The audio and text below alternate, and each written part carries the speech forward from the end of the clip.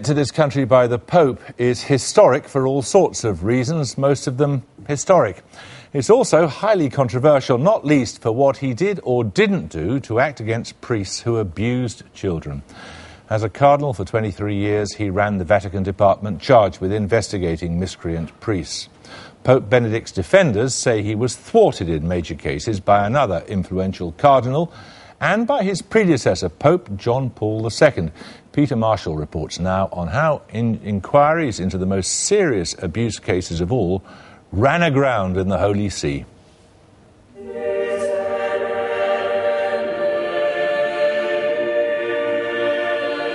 What is truth? Truth sets you free. God is truth. The truth about sexual abuse in the Catholic Church has been hidden for many years in the highest reaches of the Vatican. So what's been the role of Joseph Ratzinger, first as Cardinal, now as Pope? Ratzinger had the case, and he didn't do anything for 6 years. It was not Cardinal Ratzinger's responsibility. He does seem to be frightened. He seems to be boxed in many ways. The cover-up has been going on for years, and people have lost their faith in the institution. The way he deals with paedophile priests will inevitably be the measure by which Pope Benedict's papacy is judged. He's spoken angrily of the filth in the Church, but he's also been accused of failing to clean up that filth. So is he the solution, or is he a part of the problem? That question has been asked increasingly here in Middle Europe over the past 15 years, since the head of the Austrian Church, a cardinal, was himself revealed to be a paedophile. Hans Hermann Groer is the most senior priest to have resigned over child abuse in the last 50 years. He'd been Cardinal Archbishop of Vienna for a decade when allegations were made public that he'd habitually molested boys throughout his career. By that stage, 1995, the damage had been done both to his victims, there were, it's claimed, literally thousands, and to the reputation of the Church. First, they couldn't believe it. And some of them didn't want to believe it because the picture of world, yes, the perspective of faith was shattered, and so I think it was a shocking experience for the Church of Austria. Monsignor Helmut Schuller is a former Vicar General of Vienna.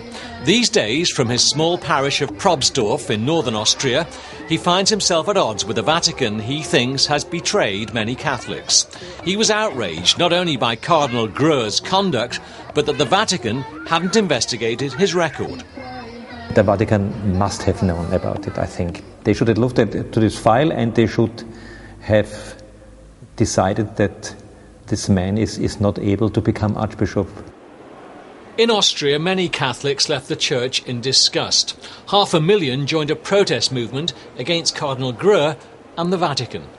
The case of Cardinal Groer was such a terrible shock, and a shock of a kind we could not imagine. And this is also true for the Pope, I think. As a theological conservative, Groer had been a favourite of Pope John Paul II, and now the Pope seems slow to act. He was brought up in a kind of Catholicism where a Pope would never admit to that kind of thing going Admit to on. knowing about it? Yeah, finished. So he just turned his head away? Yes, those were problems. A cardinal was not investigable. That's a word. Couldn't investigate Groer. So he'd take their word for anything? Well, that's what we've been doing all this time, isn't it? The people were shocked. They were angry. They were disappointed. Did the Vatican know? The Vatican didn't say anything. Yes.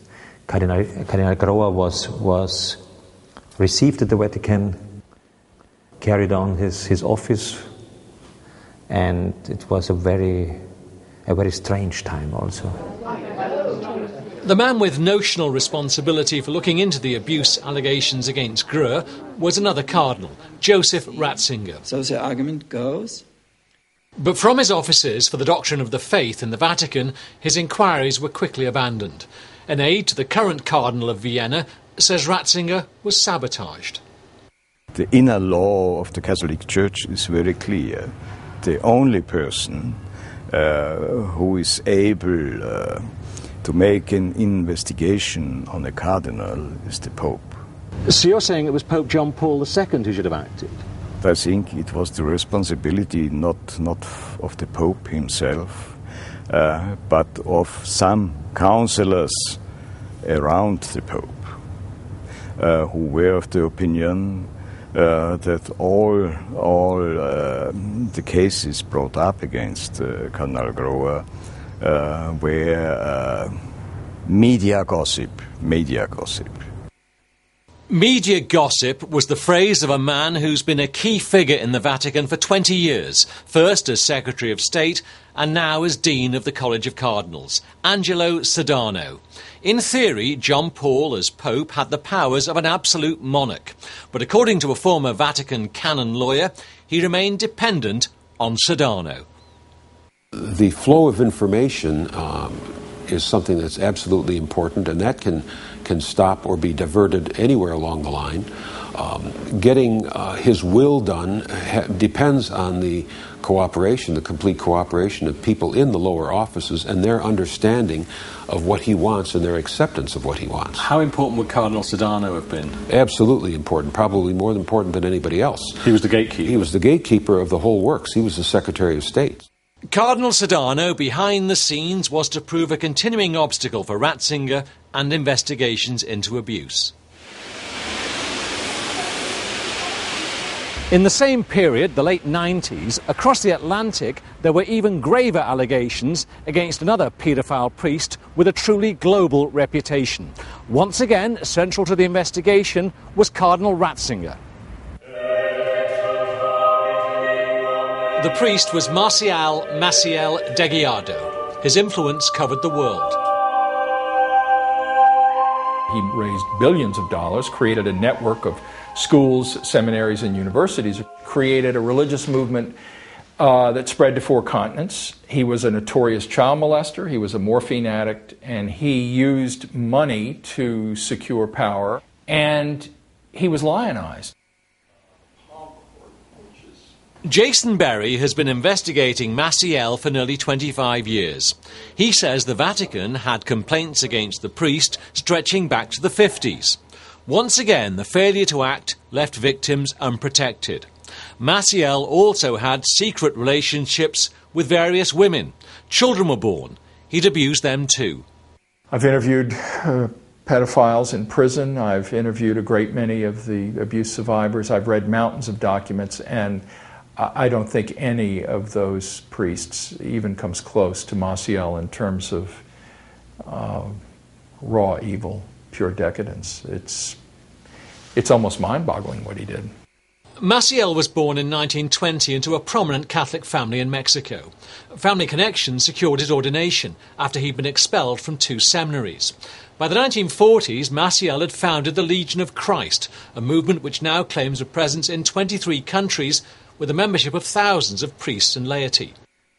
At one point, the Vatican suspended Maciel amid allegations he'd abused seminarians and was hooked on morphine. But for undisclosed reasons, he was reinstated and his behaviour was unchecked for a further 5 decades. Así como al Padre Marcial Maciel.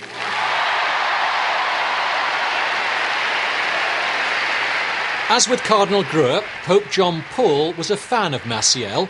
According to a former canon lawyer at the Vatican Embassy in Washington, this was another huge misjudgment.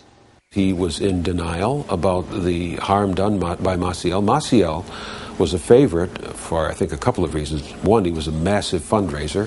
2, his people were making significant payoffs to Vatican officials to maintain their stature and their place of favor. And 3, he and his organization pledged absolute personal loyalty to the person of the Pope. By the late 1990s, the complaints against Maciel were becoming impossible to ignore. At the Vatican, Cardinal Ratzinger made a move to investigate, but then stopped. Once the case was filed, it promptly sank into limbo and stayed there for the next 6 years. So yes, Ratzinger had the case, and he didn't do anything for 6 years. In fact, the Pope has continued to praise Father Marcial Maciel. In Rome, challenged by American TV, Cardinal Ratzinger wasn't happy. Cardinal Joseph Ratzinger, recently appointed by the Pope to investigate the entire sex abuse scandal in the Church, became visibly upset when we tried to ask him about Father Maciel. There's a question whether you... Come to me when the moment is given, not yet. Well, we tried to ask you questions. Ratzinger and Pope John Paul had come under pressure from Cardinal Angelo Sodano. Sodano and Maciel had been allies since the 1970s. Maciel donated thousands of dollars to the Cardinal, and Cardinal Sodano was a staunch defender of Maciel's Legion of Christ. For Cardinal Ratzinger, with his stalled investigation of Maciel, it was all a lesson in power. Imagine his horror at having to deal with such a corrupt figure as Maciel while he's under pressure from Sodano, the Secretary of State, the highest person, in this Vatican political culture. I imagine he had some sleepless nights. Ratzinger is clearly an intellectual. He's a very cerebral person, and the impression given is that he relates to issues on that level. And Sodano? Sodano is not known as being a great intellectual or a scholar by any means, but he certainly is a man who knows how to manipulate power and operate organizations. So a word in John Paul's ear, Sodano may have carried more weight? I believe so. Only with Pope John Paul's death and Ratzinger's election as Pope Benedict did things change. Within months, he'd banished Maciel to a life of penitence and prayer. Maciel died in 2008. The Legion of Christ, which had sought its founder's canonization, has been left in shock by the revelations. A spokesman told Newsnight it's planning for the future with hope and humility. As for Cardinal Sodano, who defended Maciel, he's refused to speak to Newsnight. Sodano is now Dean of the College of Cardinals and has recently been involved in a new row over Pope Benedict's handling of sex abuse allegations. An attempt to defend the Pope against accusations he hadn't done enough or had even blocked investigations into sex abuse were to lead to another extraordinary revelation. This one exposed a clear split in the Vatican. At Easter in Austria, the current Cardinal of Vienna, the man who succeeded the paedophile Cardinal Groer, went on TV to defend Pope Benedict's record. Cardinal Ratzinger mir traurig gesagt hat. As Ratzinger, he said, he'd wanted to investigate Groer, but had been blocked. The obstruction was Cardinal Sodano. This public reproach, cardinal versus cardinal, was unprecedented. What all of this says is that this very thick blanket of secrecy, there are holes in the blanket, and the light is coming through, perhaps because they realize that this is a much different world than the world of 20 or 50 years ago, and maintaining the secrecy is simply not possible. Pope Benedict's reputation was supposed to be enhanced by the news he'd tried to act against paedophile priests, yet he was still unhappy at the airing of the Vatican's dirty washing. He summoned both Sodano and the Austrian to rebuke them for making their differences public. It's a telling example of a pope conflicted. You see, harming the church, admitting that the church had gone wrong, this is a terribly difficult problem to solve. It's not popular in Rome. Has there been a sort of evolution, though, in his thinking? Do you think? I hope. I hope and pray. Because if there hasn't, that's not good.